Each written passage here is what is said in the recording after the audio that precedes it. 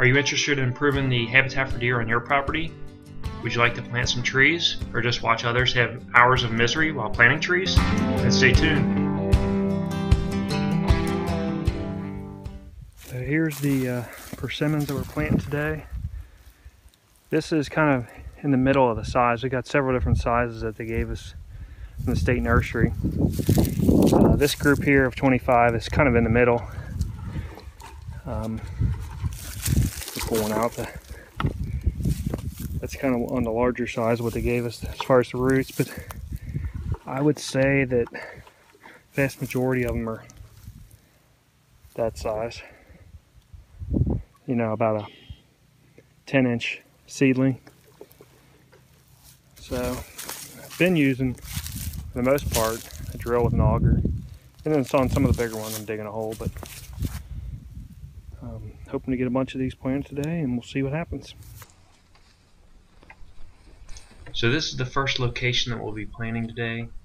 As mentioned earlier, we have 100 persimmon seedlings, and prior to this, if you'll remember, we had 50 chestnut seedlings. And those chestnut seedlings, they were quite big. They were about 3 feet tall, and they had massive root balls, or roots coming out of them, bare roots. So those came from the Kentucky Department of Fish and Wildlife, and they're great big sizes, and they survived well in the end here.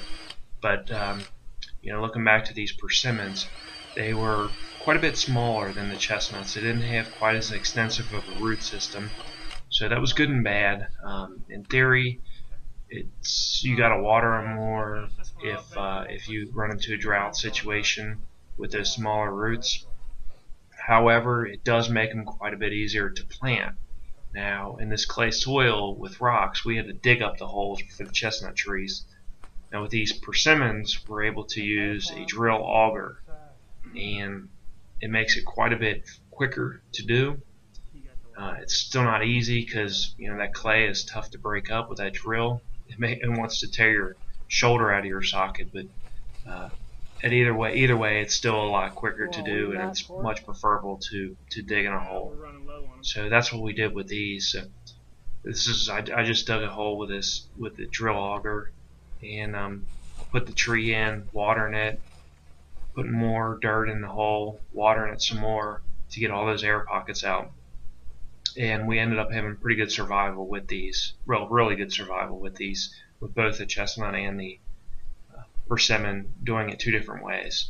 So now I'm firming up the hole here, and we'll put a tube on and a weed mat and move on.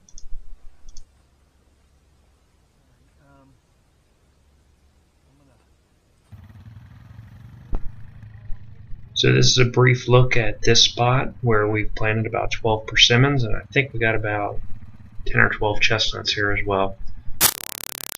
So we got about 23 planted so far today. There was already 4 chestnuts, 4 chestnut seedlings that we planted, and I believe there's 15 total here. So obviously these are moving a lot quicker than the chestnut trees we planted. The roots aren't nearly as extensive. There's a lot of woody roots with those chestnut trees, and the trees were bigger, a little bit harder, but been using a drill with an auger attachment. It's worked out pretty well. So we'll see what.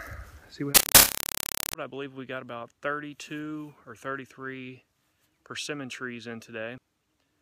I'm still ready to go, but my dad, he's wore out, so I think we're going to call it quits after that. So we've got 9 in this spot. There's just 2 left to tube here. There's one over here. So 12 in the first spot, 11 in the second, I think 9 here, if I'm recalling correctly. So it's been a good day. Hey, is this one of the first times you've watched one of my videos? If it is, drop a comment below and let me know.